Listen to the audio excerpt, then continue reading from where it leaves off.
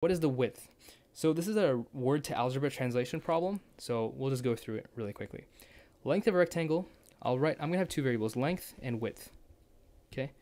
So length is 5 inches longer than the width. So width plus 5.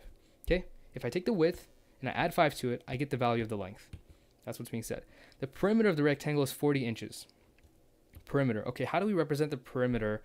I could just say P equals 40.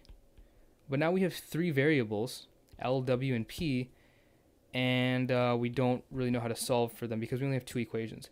So you need to have an equation for your perimeter, and you can use L and W to create an equation for the perimeter. If I draw out a rectangle, you'll see that this is L, this is L, this is W, this is W. So W plus L plus L, that is your perimeter. And that's the same thing as P equals 2L plus 2W. So we can use this and equate it to 40.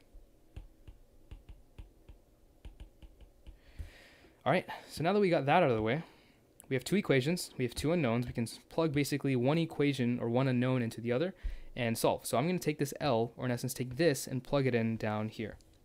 Let's do that. 2 times W plus 5 plus 2W equals 40. So now we can solve this equation for W. So 2W plus 10 plus 2